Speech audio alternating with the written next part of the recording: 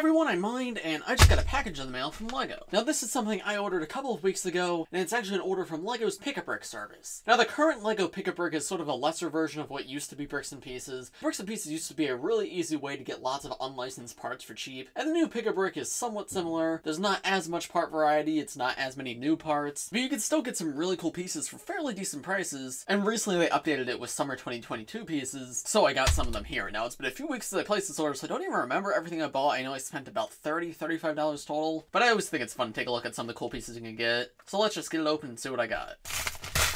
Alright, let's take the bag out from the inside. And there we go. You can see there's a smaller plastic bag on the inside. So we can pour this out so I can take a look at the individual pieces. So right off the bat, you can see I got a lot of EvoMech joints, specifically the purple ones, because those only come in quite big sets, but I wanted to have them for future EvoMech videos. If I ever want to make a custom EvoMech with purple joints, this is a much easier way to get them. I had the same idea with the orange joints. Now, I ordered this before the Marvel Mechs for next year were revealed, so now I know there is going to be a much easier way to get the orange joints, but at the time I thought it would be better to get them from Bricks and Pieces, rather than buying an extra of Kai's Fire Dragon or any of the bigger sets that they come in. Got 2 extra yellow Evo joints too, again because they're not super common and I just think they're a cool color for the part. And then finally, to round off the EvoMech pieces, I got just some of the red arm, because again, those only come in slightly bigger sets, so I thought it'd just be nice to have a few extras in case I ever want to use those for a custom mech. Then you can see I have a lot of minifigure parts, animals, and other accessories here. First, there's a lot of these brown katanas. These were on Pick-a-Brick for very cheap. I know they come in LEGO City sets, but I believe the only Ninjago set they've ever come in is the LEGO Ninjago movie collectible minifigure series Nia. So I wanted to get some more of them here because they are very cool colors for this part, and I think it's just very nice to have brown katanas, so I bought a lot here. I don't know why I bought so many, but yeah, these are very nice to have. I also got the crystallized Asphera head because for some reason that's available, and I just thought that's a really cool part, so I might as well get a few more of those in case I want some extras of crystallized Asphera, or if I have like any mock ideas where I'd want like a stone snake statue. I don't know, it's just a really cool piece that they had available for not that much money. Also in the Ninjago world, they had the core pixel hair. I only got one of this one because I'm not sure what I'm going to do with it,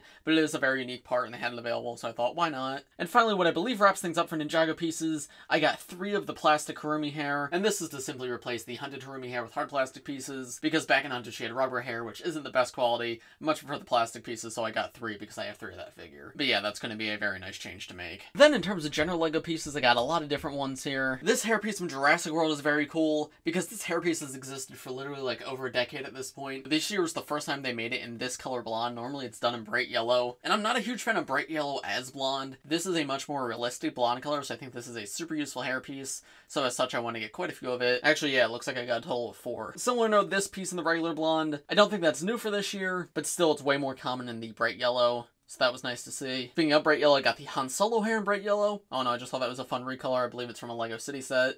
That would be nice to have. A few more just like general use hair pieces. Again, the Han Solo hair, this time in dark brown, as well as the Hedgehog hair in dark brown. This, I believe, is Miss Marvel's hairpiece, which is a very unique mold, but I thought it would be nice to have an extra of that. This, I think, is LEGO City hairpiece. I don't know, I just found it kind of cool. These 2 hairpieces, not super uncommon, but I just wanted extras of them. This hairpiece with a hat I thought was very interesting. And then to round off the hairpiece, I got a few in fun colors. This is my Sig Figs hairpiece in white from the Everyone is Awesome set. This is, I believe, Tonk's hair from Harry Potter. I have no clue where this pink one came from, but I thought it was pretty cool. And then this is a LEGO Friends hairpiece. And because I don't usually collect LEGO Friends, I did not have this one, but I thought it'd be nice to have. Then it looks like I got 2 minifigure heads here. I don't remember which ones these were. Okay, so first it's the LEGO City head with like the snake fang mask. I just thought that was very unique. I feel like that can make for a cool character. And then the second one is the minifigure with the hearing aid from LEGO City. I didn't get the set that that head came in, but I thought it would be a nice head to get. Oh wait, there's actually one more hairpiece. It's one of the golden hairpieces from last year's Harry Potter wave. I think I just thought that would be a fun one because it is such a unique color for that piece. Then I got 2 of every color of LEGO kitten because I think LEGO kittens are just so adorable. I didn't get any of the sets that they originally came in,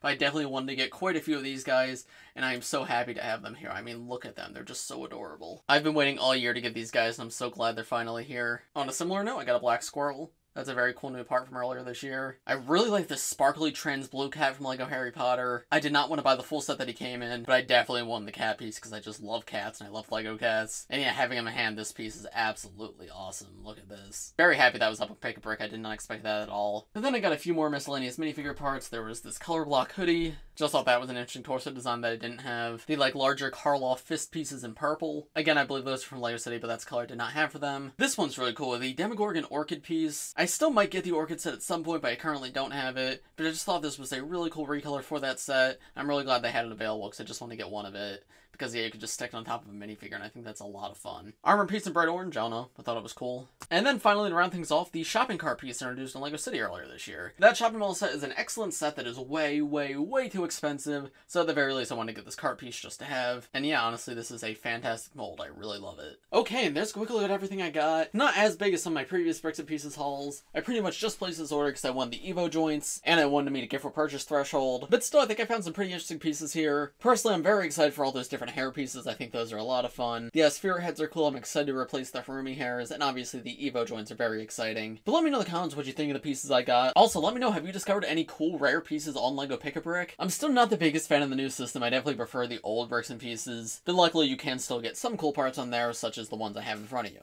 But yeah, this is just a short video because I like showing off my Pick-a-Brick hauls. I think it's fun to show you some of the parts that you can get on there. If you guys want to go check it out, it's on LEGO's website. Not sponsored or anything, I just think it's a great way to get cool minifigure parts for a lot cheaper than you would otherwise. But as for this video, I think that's about going to do it. So thanks for watching, everybody. If you enjoyed this video, please press like, subscribe to the channel if you're new. I do LEGO videos just like this one almost every day, so if you subscribe, be the first to see them. Thanks for watching, everybody, and I will see you all in the next one. Bye!